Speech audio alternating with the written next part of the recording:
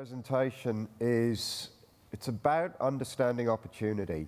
And it's a piece of work that was born out of frustration, at which point I would like to introduce Warwick Savas from Aspect Studios, not because Warwick was the source of frustration, but because Warwick is really the co-author of this piece of work that we've done since we were at another conference. And the conference talked a lot about big ideas, and we're going to do this, and we're going to do that, and we're going to solve the world's problems. But they weren't, because the ideas were great, but they were so big it was difficult to see how they were actually going to get implemented. And Warwick and I were firmly of the belief that you don't need to change the world to build better cities. And so using both kind of in-progress design work and projects that we've already delivered, we wanted to illustrate how, given the right environment and the right intelligence and the will to do something correctly, it is possible to provide much better livability in our cities starting tomorrow. There's two perspectives on the world on the slide at the moment. On the left is kind of how the planning authorities see the private development sector.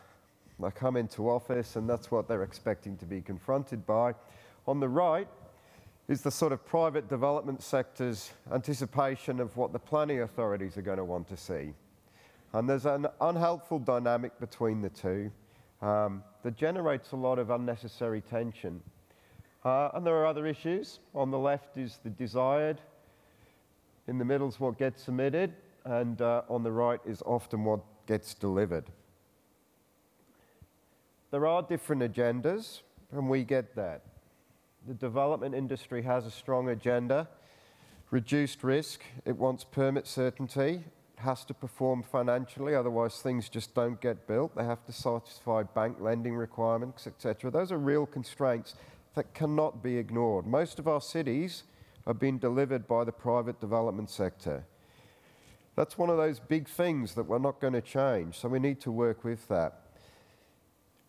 Good developers are interested in legacy and quality because it makes their next project better.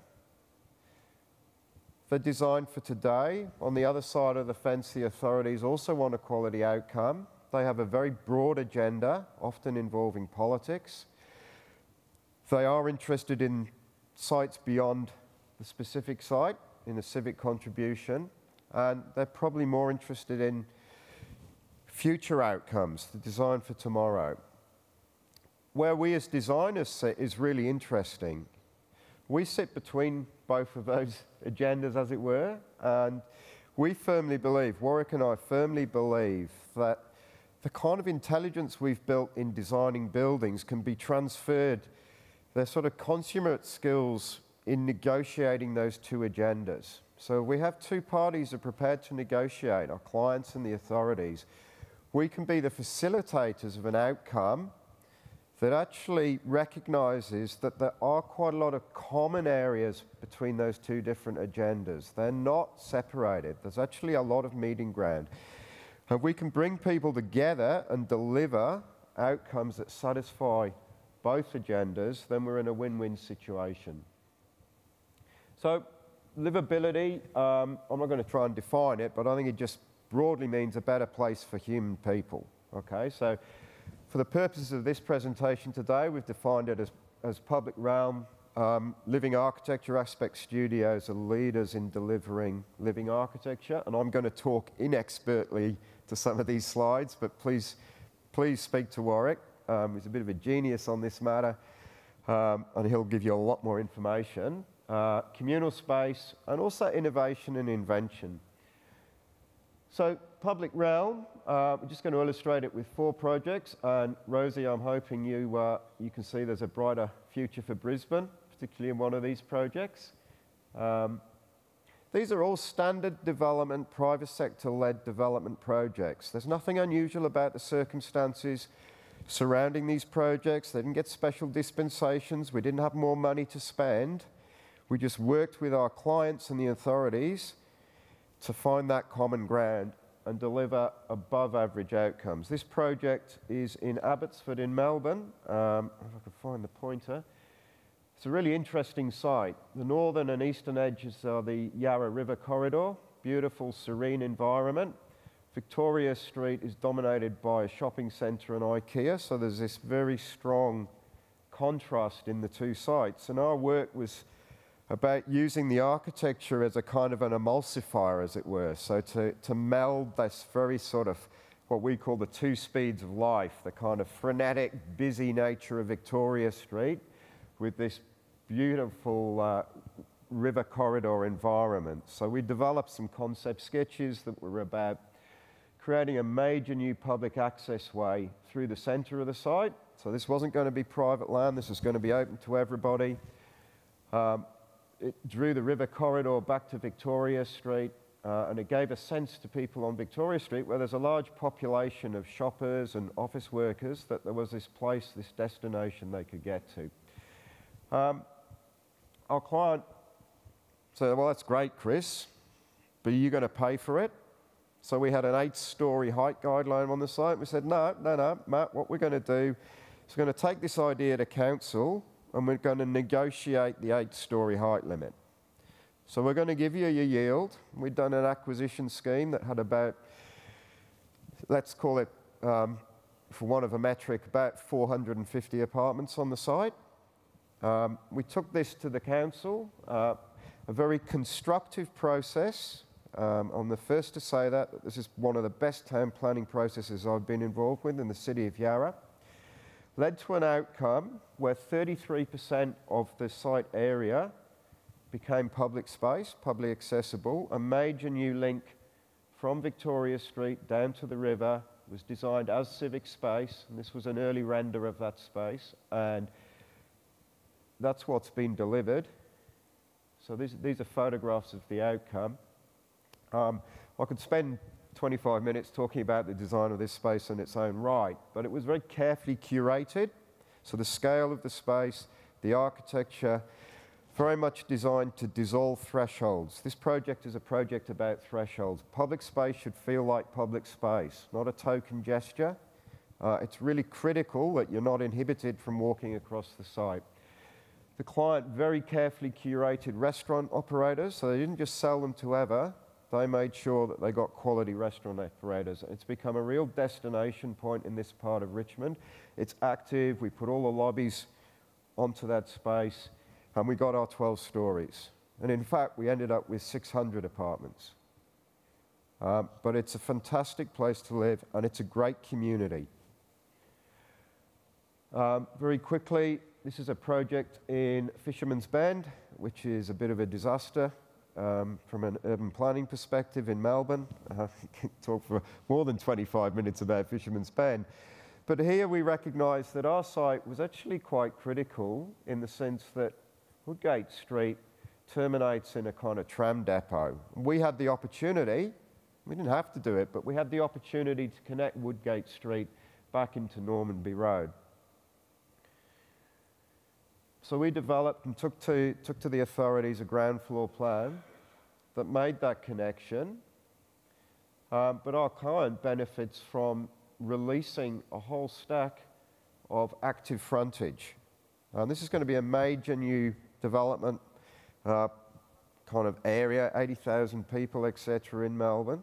So there will be people who benefit from this, but also, Richard, in numbers terms, we're releasing a whole amount of gross lettable area on the ground floor that's going to generate income. So it's a win-win situation again.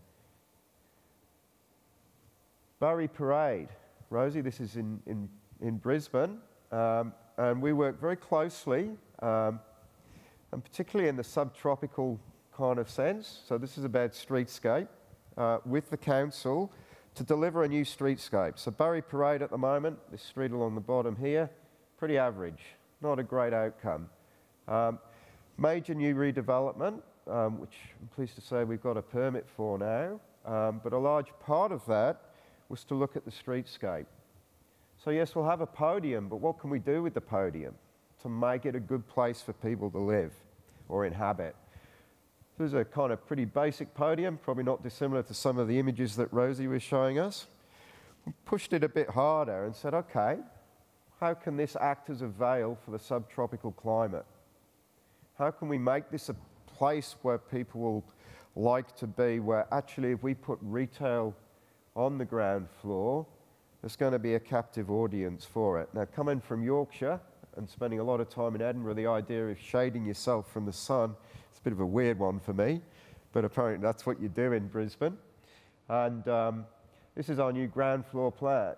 So in addition to actually greatly improving the streetscape on Barry Parade, there was an opportunity to create a new civic space in the centre of the site. And again, all of our residents in the buildings above access their lobbies, not from Barry Parade, but they have to enter this civic space, so it becomes animated, becomes a busy place.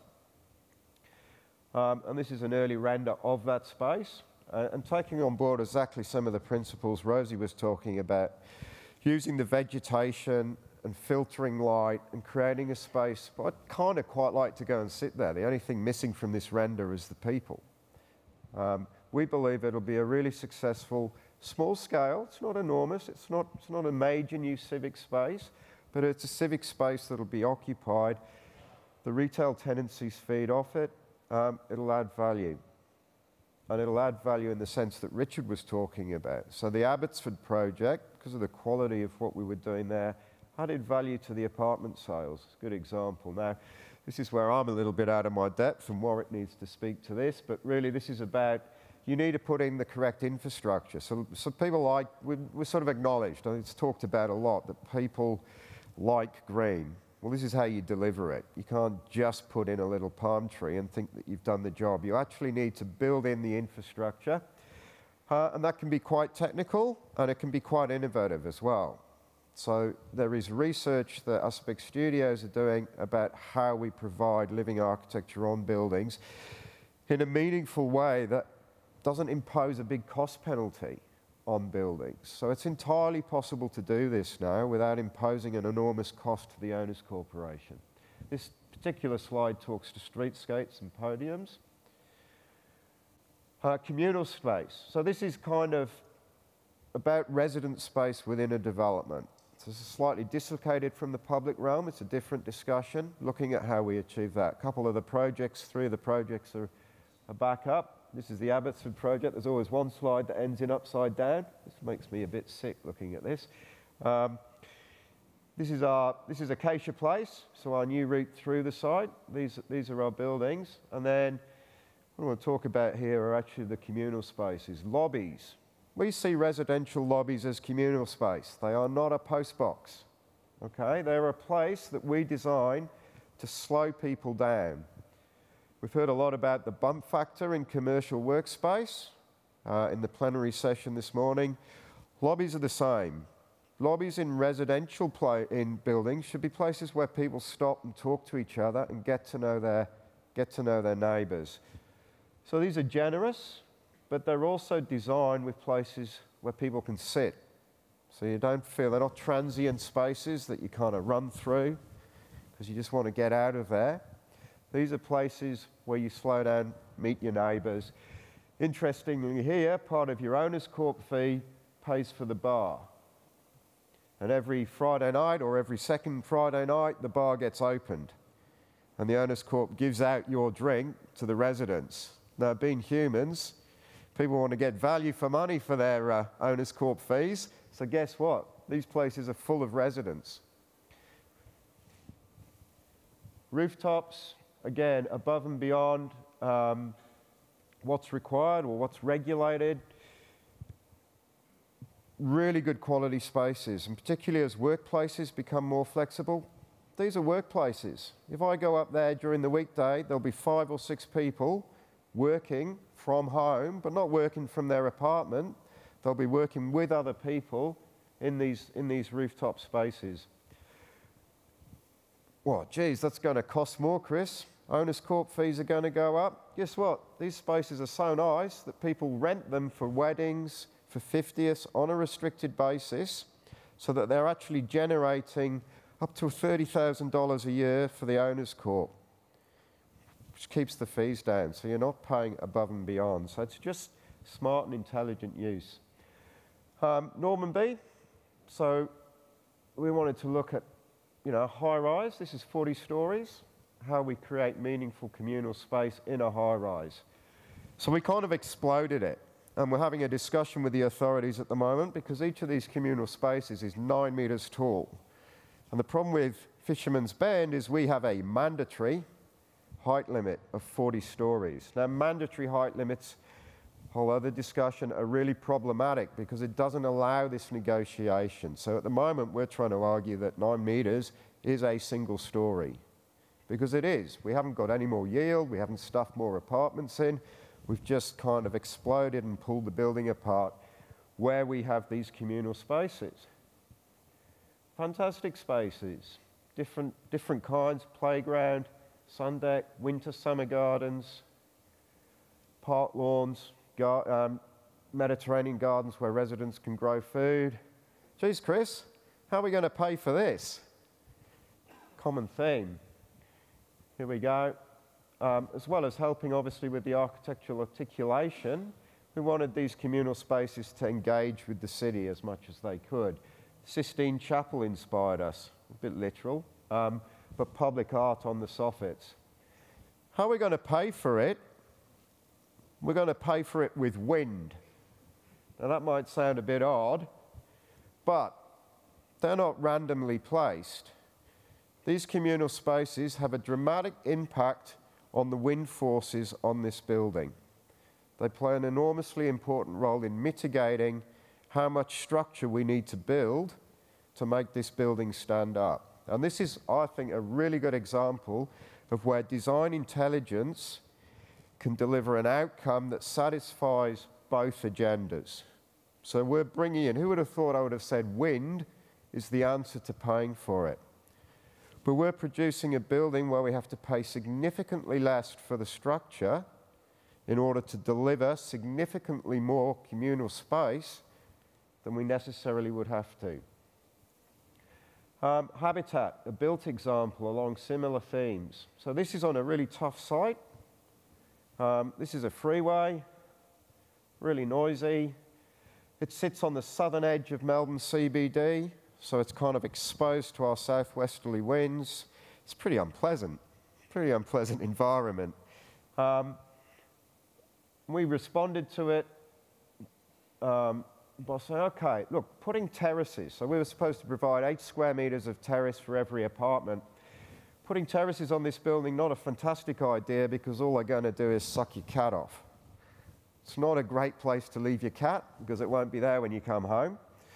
What we did, and the economics behind this, were to say, okay, we're going to take every individual terrace, we're going to agglomerate it into a single shared communal space.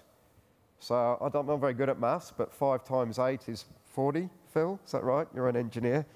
And we're providing about 48 square metres of space, so it sort of adds up, you know, giving away that space. It means the apartments have these fantastic full-height windows, and then the communal gardens, they're shared, find the right button, 15 apartments share each communal garden. So it's building community. Okay, I get to know my neighbours because I have exclusive access along with 15 other owners or 14 other owners to this little garden, and then the economics stack up. And that's the built result. It's an example, though, of where, and we're open about this, mandating an outcome for the landscaping should have been a stronger part of the permit, because that didn't really happen. So we needed Warwick on this project, but he wasn't. Very briefly, this is just to illustrate that you can build sky gardens. It's not rocket science. And we can do vertical green facades. So One Central Park, people in Sydney would know very well, Warwick knows very well. And Rosie, this is a project we've completed in Brisbane, Botanica, where we've really taken an interest in addressing the street. And it's transferable into commercial projects as well. So this is a commercial project we have on the boards at the moment in Melbourne. It's a bit of a B-grade location. But, you know, we seem to be on trend based on this morning's discussion. So looking at kind of more a horizontal outcome, we've got a pretty complex town planning envelope here.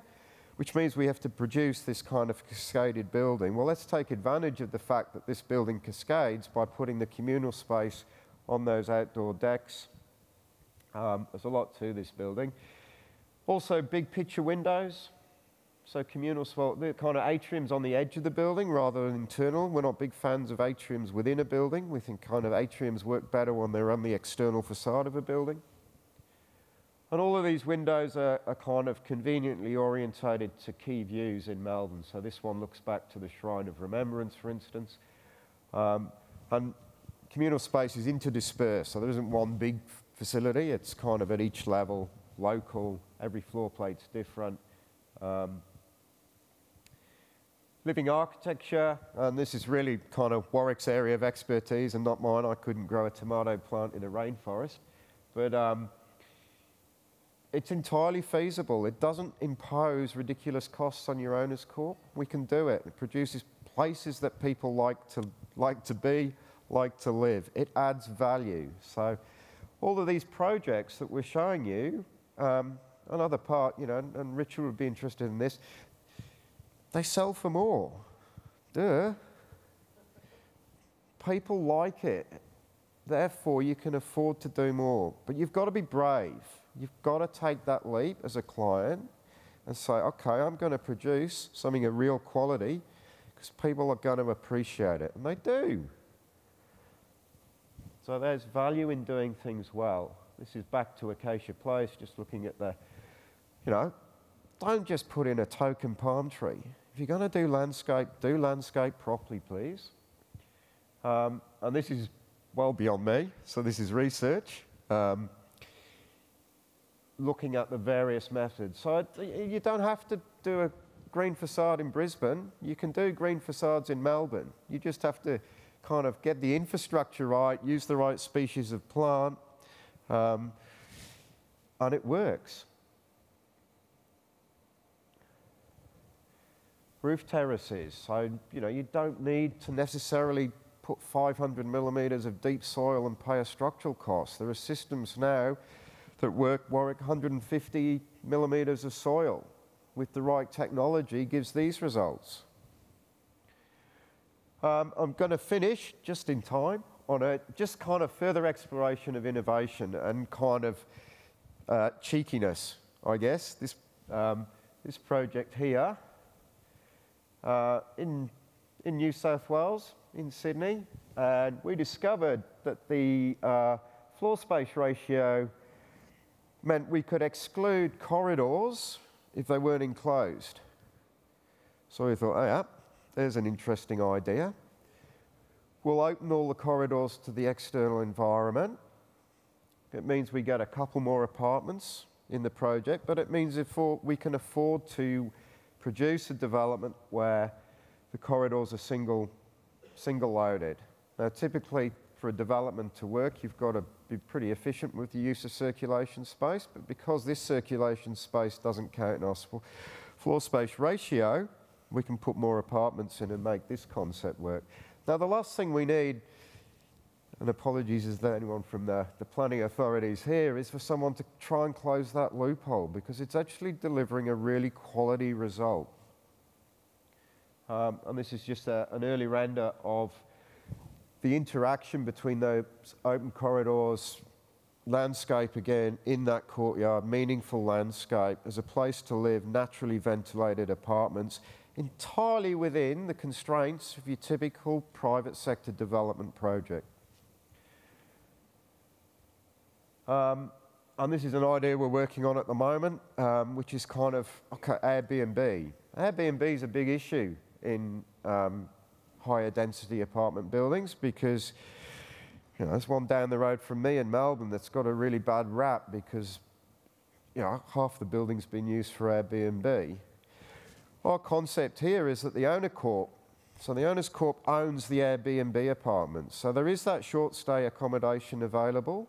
So if friends come to stay, you can rent one of these Airbnbs from the owner corp. All of the people in the building benefit because at some point they're going to generate income from the ownership of that Airbnb back through the Owners Corp. Maybe the Owners Corp sells it in 10 years' time and they kind of bail out. Who knows? Because Airbnb's been disrupted by something else and it's no longer the place to stay.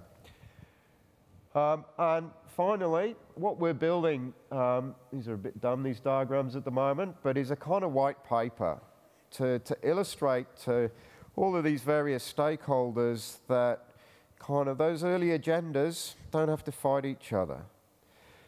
That if you have the right catalyst, if you work together, there's an outcome that delivers a better city and a better outcome for the development industry. I'm going to stop there. I've talked enough. Thank you.